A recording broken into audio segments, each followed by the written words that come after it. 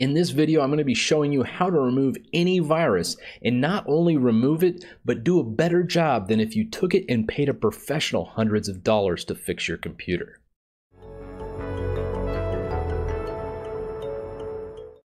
Now, having said all that, there's one type of virus that still will cause problems. If you have ransomware and it encrypted your files, please note it will remove the ransomware virus, but your files will still remain encrypted. So that's the one virus that I am just scared to death of in a business or residential environment, because you pretty much have to restore those files from backup or cough up the money to get them unencrypted. Now, I've been removing viruses since the late 90s to early 2000s, and I normally would carry around a massive tool set with a whole variety of programs to tackle any occasion. However, the game kind of changed several years back when TronScript came out. It is a fantastic utility that people have put hundreds of hours in, and basically makes to where you don't need to actually pay a professional to remove viruses anymore. Now, you've seen all these other YouTube videos where they're like, hey, run Malwarebytes or run this one program and it should fix it. That is crap, because there's so much that goes into taking viruses off and repairing a computer, such as you need to remove all the temp files. It'll make your run times far faster.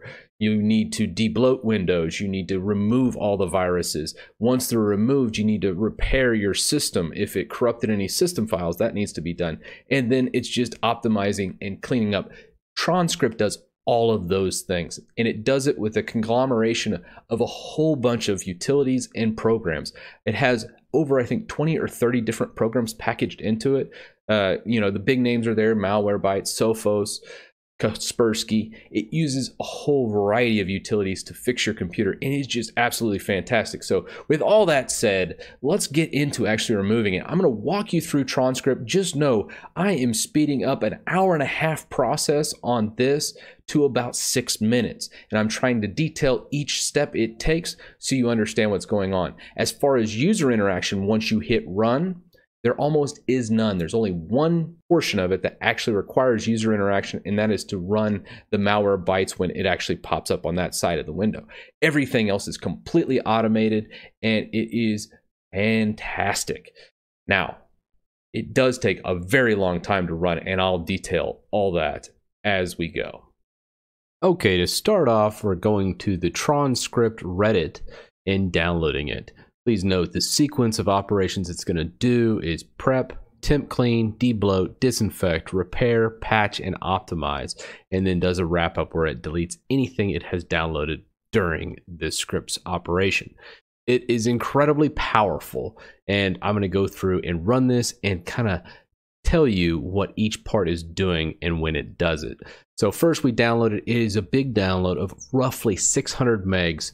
You scroll down to the bottom here, go ahead and click the link, and then download the executable. Now, I've already downloaded this, so we don't have to wait.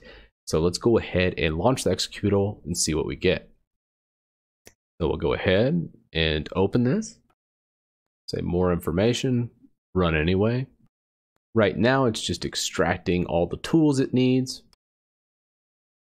Okay, with that extracted, we can go ahead and close our browser out and then go into Tron. From here, read the instructions before just blatantly running a batch file. So let's go ahead and open it up. It goes ahead and summarizes usage summary, command line use, interrupting the script, all these things.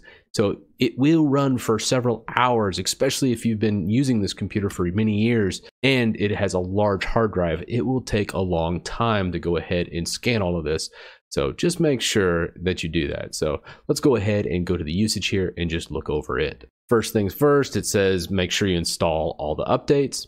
Second, copy the tron.bat and the resources folder to the desktop of the target machine. Second, Tron can be run with Windows either safe mode or regular. It recommends regular for the first time. Third, right click and run as administrator. And then it says wait anywhere between 3 and 10 hours. This is important. Now, for me, this is going to be in a slower virtual machine that has actually like 50 gigs. So it's not going to take anywhere near 3 hours. But just know, if you have a lot of storage, it will literally take this long. I had a 6 terabyte drive and 3 or 4 on my main machine when I ran it in my Windows instance. And I remember it taking somewhere in the neighborhood of about 5 to 6 hours to complete on that, just to give you an idea. And I have a very powerful machine, so it does take a long time.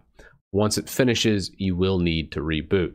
So with that, let's go ahead and follow these guides and put these on our desktop. So we'll go ahead and close the instructions out, and we will simply cut these and paste them onto the desktop. We'll right click, run as administrator, and then it says, hey, they are not responsible for any damage that happens from this script. Say, I agree in all caps. Again, it walks through all the steps here. Now notice you can add extensions on this. Let's say you only wanted to do a de-bloat, or only a TempClean, or only a prep. You can select only those by adding on to this and running it from command line. But for now, we're just doing it saying, hey, this computer's completely messed up. There's tons of viruses, and I don't know much about scripting or anything like that. This is the steps you need to follow. So right here is stage 1, the prep. It's disabling a lot of services, creating a restore point. It runs rkill to kill any external processes. So it basically clears out most of Task Manager. So it goes ahead and makes your system run a lot faster because there's not nearly as many processes running. Again, right here, it is just simply backing up registry and other things just in case we have failure in the middle of this script run. PDSS killer is an actual rootkit finder. So it's probably looking for anything like that's attached to system processes. All right, stage 0 is complete. Now it starts temporary file cleanup. Okay, temporary file is completed, and now it's de-bloating the system, removing any junkware. All right, stage 2 is complete with the de-bloat. Note that took about 5 minutes. On a normal system, it usually takes about 10 minutes. Now, the disinfection has begun. Now, Malwarebytes is being launched and ran. You'll see it in the processes go through its motions. I left the CPU task manager up just so you can kind of see what the system is doing on top of looking at the CMD. Now during this, you see you must manually click scan in the Malwarebytes window. And there it is. It just popped up. So I'll go ahead, close this, and then we just simply hit scan now.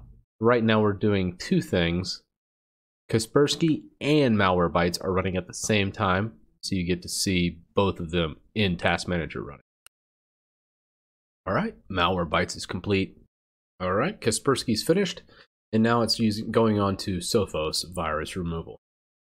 Okay, it downloaded the viruses for Sophos, and now it should do a complete scan using the Sophos application.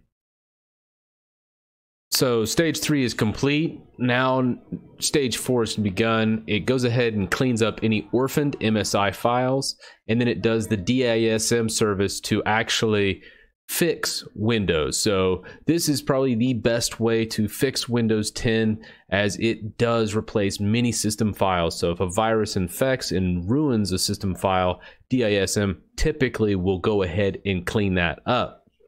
Please note, a lot of people think System File Checker does this.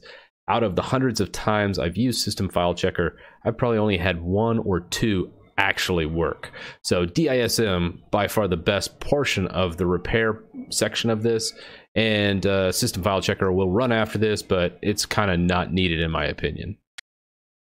With DISM done, System File Checker is firing off right now, so it'll go ahead and verify the system files.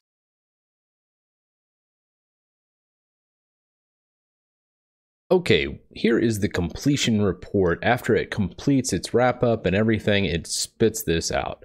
Couple things to note: any warnings detected during the check disk get ran, it will say here, it says there's a smart read error. That typically means I probably should be looking at replacing this disk. And then it also kind of tells you how much disk space you reclaimed. Now this was a pretty minimal 20 gig install that this ran on, and it even reclaimed almost 9 gigs on this super tiny Windows 10 installation.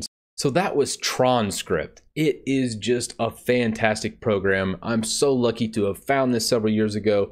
The times I've had viruses or run into them, it has just done a great job. So I hope this works for you. If it doesn't, let me know in the comments, because I have yet to see something this thing didn't fix when it came to viruses. Now, if you keep getting infected with viruses on Windows, you might consider switching to Linux. I made the switch last November, and I've been very happy with my results. And with that said, I'll see you on the next video.